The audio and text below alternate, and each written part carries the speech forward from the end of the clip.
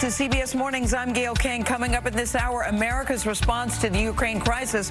We'll talk to Senator Chris Coons on the Foreign Relations Committee.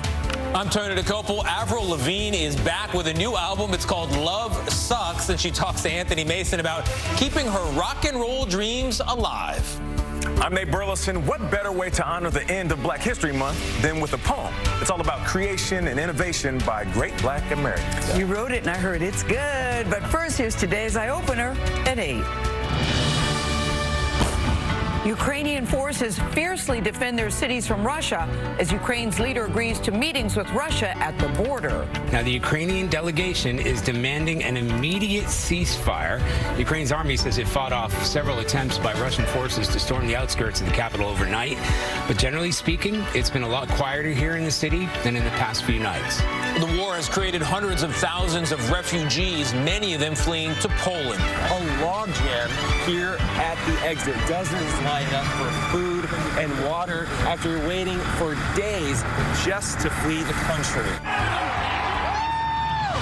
The first criminal trial stemming from the January 6th Capitol attack begins today. For the first time, the U.S. Justice Department is showing its hand in a January 6th case, setting the tone for potentially hundreds more cases to come. New York announces plans to lift a statewide mask mandate for schools as COVID cases drop. Now look where we are today. A 98% drop in cases.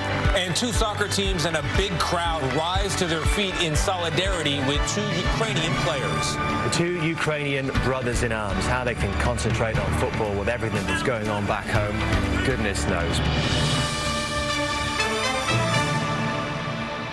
It's so interesting to see the strong show of solidarity from all over the world for the people of Ukraine. I think for a lot of people, they weren't paying attention a week ago. Yeah, right. And all of a sudden, when you look at what many people believe are the injustice of someone just coming in and taking your country, you have to stand up and go, that's not right. Yeah, and then Russian athletes as well standing up and that's saying, right, Tony. They're not behind this. I love those athletes using their stage. Me too. Make a statement. Me too. We're going to begin this hour with Ukraine and a dramatic escalation in the crisis there. Russia's military confirms this morning that the country's nuclear forces have indeed been put on high alert.